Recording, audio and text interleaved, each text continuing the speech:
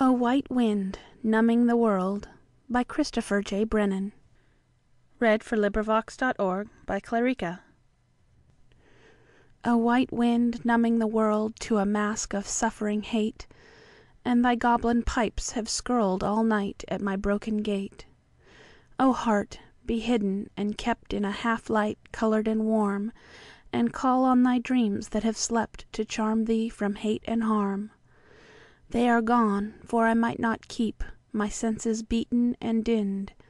There is no peace but a grey sleep in the pause of the wind. End of poem. This recording is in the public domain.